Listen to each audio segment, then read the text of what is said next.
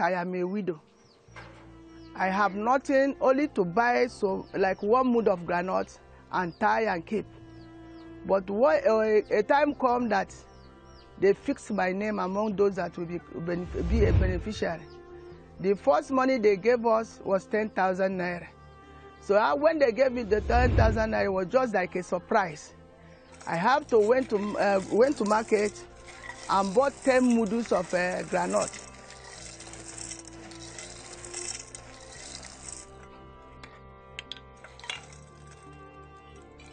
The first sale I made with that money, I gained 2,005 as a gain, which I added before the next payment.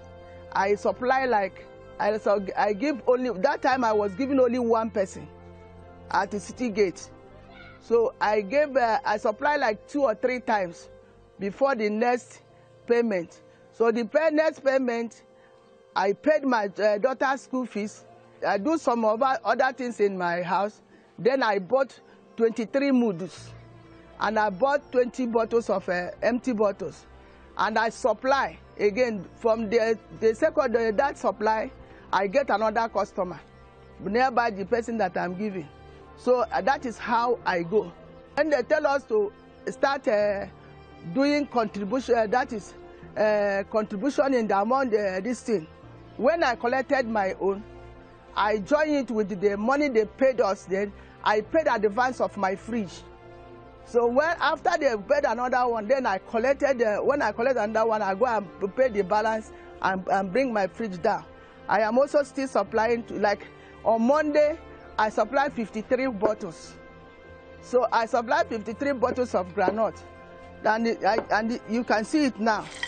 It's still remaining. It's still remaining the one that I will tie to 50 naira for small this thing. So by on Fridays, I do go Paiko to purchase my groundnut. Like now on Thursday, I will go and collect my money. On Friday, I will went to market to buy and start frying. That is how what I did. The money is so much, as if to say it is God sent. God used that money to help me.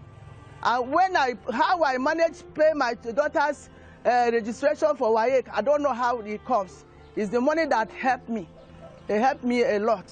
So I thank the government, which bring this thing out, because it is a sign that government also think for the poor ones. They are the encouragers. At least they encourage me as a widow. They help me to stand. God will bless them.